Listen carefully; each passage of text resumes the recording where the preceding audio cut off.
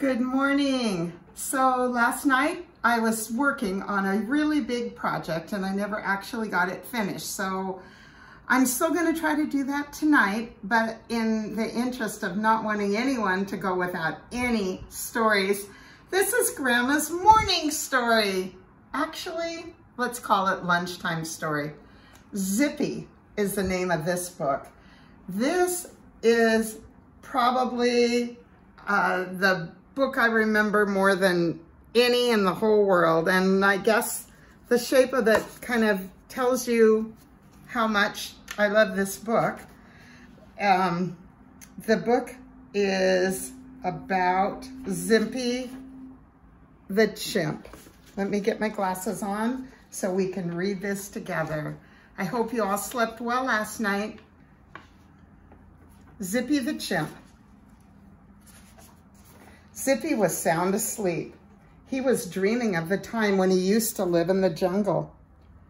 For Zippy was just a little chimp, and he dreamed he was sleeping in the treetops with jungle noises all around him. Then there seemed to be a louder noise. Ring! Ring! It went. Zippy woke up with a start. He looked all around him.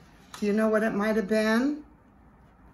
Well, Zippy looked around and saw he wasn't sleeping in a tree at all, but he was in his own little bed in Lee's house, and the loud noise was his own little alarm clock.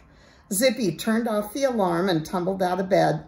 He felt glad all over that he was living in this big house with Lee and not in a tree. And then he ran into the bathroom and brushed his teeth, just the way Lee taught him to. Now, when Lee first found him, Zippy had just come from the jungles in Africa, and he was a wee baby chimpanzee. Now, chimpanzee is a very long word, but nowadays, everybody just calls it Chip for short. Lee took Zippy home with him. He taught Zippy how to stand up straight and walk on only 2 feet.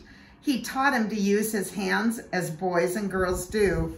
Soon, Zippy could put on his own shoes, dress himself, and he even learned to comb his hair. The little caption on the side says, "This shirt does have 2 sleeves, doesn't it? Because look, one is turned inside out, and Zippy can't find it." Well, day by day, Zippy became more and more like a real little boy in everything he did. Here he was on this sunny morning, eating mashed prunes with a spoon and not spilling a bit. "Zippy," said Lee, "that's fine."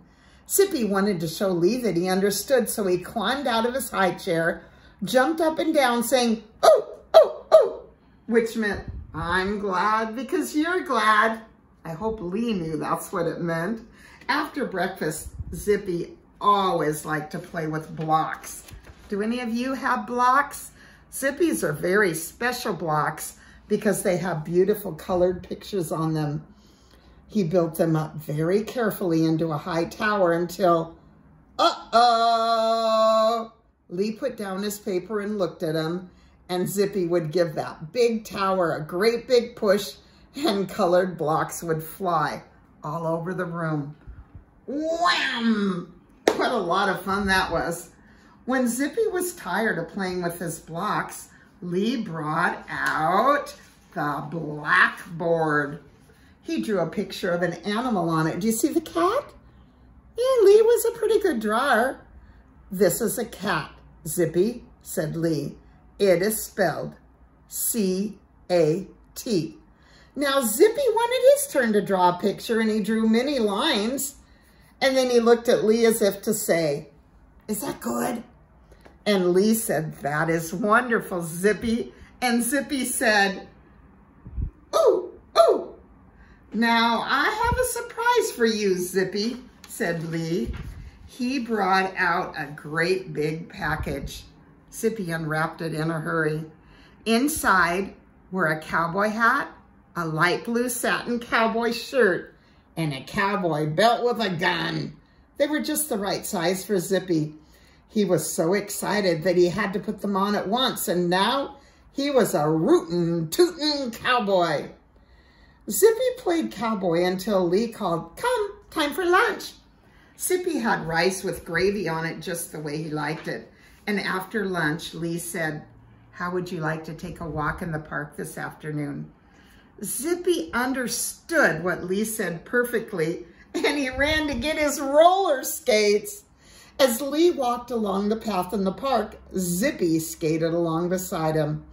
He was still wearing his cowboy shirt and belt, and people often stopped to watch him.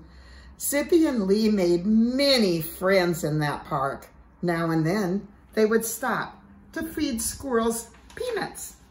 When they came home from the park, Zippy ran for his little red wagon, and then he looked for his animal toys. First, he gave the rabbit a ride, then the teddy bear, then the panda. He put them into his little wagon and pulled them across the kitchen, under the dining room table, through the hall and back to the living room. There was always so much to do at Lee's house, so much fun. And soon it was time for his favorite children's program to come on TV. Zippy loved to watch it. He pulled a chair right up to the set. Now, boys and girls, I want you to look really careful at what this TV looked like. The screen is black and white, and look at the big box. Now, this is not just a front. This is going to go very deep, because back in these days, they had tubes that ran the TVs, and they were very big. And that's the kind of a TV that I grew up on. There was no remote control either. Everything was done with knobs. So Zippy turned one knob and then another, and then he waited a second, and there was his program with all his little television friends on it. And now came that big jolly clown. The clown told about a new baby elephant in the circus, and he sang a funny song. It was a wonderful show, but Zippy was starting to get hungry again.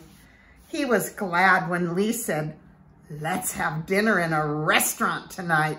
I'll phone Mr. Brown to save us a table." When Lee had finished telephoning, he let Mr. Brown speak to Zippy. Sorry, the book's a little bit torn. Zippy heard the voice coming out of the receiver. He thought Mr. Brown was hiding inside the telephone. He called, "Ooh, ooh, ooh," into the phone. My, how Lee laughed. Zippy looking all over, thinking a man must be inside that phone. He didn't really understand telephones.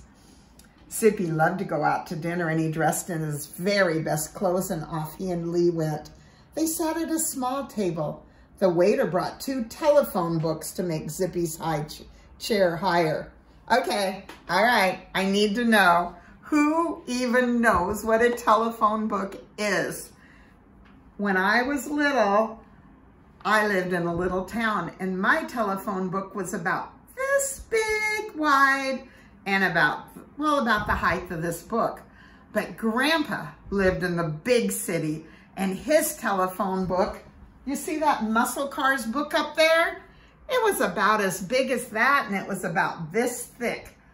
Every single person in the entire city had their name and their phone number in that book. Nowadays, people just take out their cell phone and Google or try to find who they're looking for. But back in my day, we did it all with books. I kind of liked doing that. Oh, before we go on, I'm going to tell you a funny story. Once Grandpa told me him and his friends had an overnight party, and they went to the part of the phone book where the Whites lived. There was pages of people with the last name White, and they just started calling people and say, "Is this the White House?" And people would be like, "Yes," because this is where the Whites live, and then they would get the joke, and the boys would laugh and laugh because they weren't calling the president. They were calling all the Whites in the phone book. But let's get back to Zippy. So, Zippy felt very grown up and looked at the menu just like Lee did. Lee ordered steak and chocolate ice cream for him.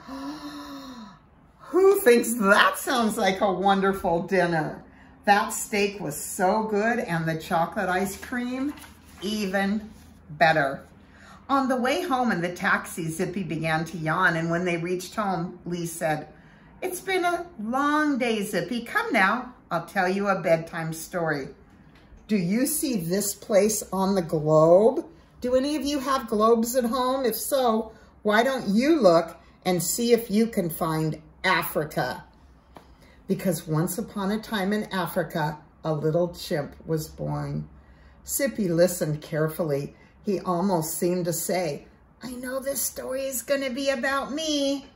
After his bedtime story, Zippy had his bath and then he put on pajamas and climbed into bed. Lee said, you may look at your picture book for 10 minutes, but before 10 minutes had passed, Zippy's head was nodding and the book fell out of his hands. He was falling fast asleep.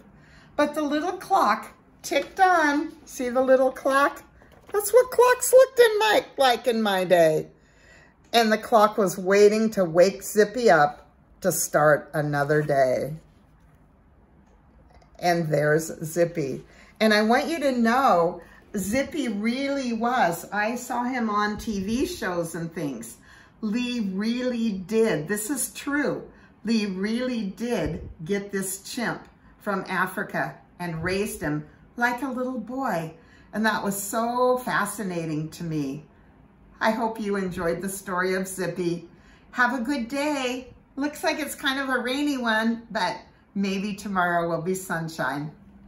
Goodbye.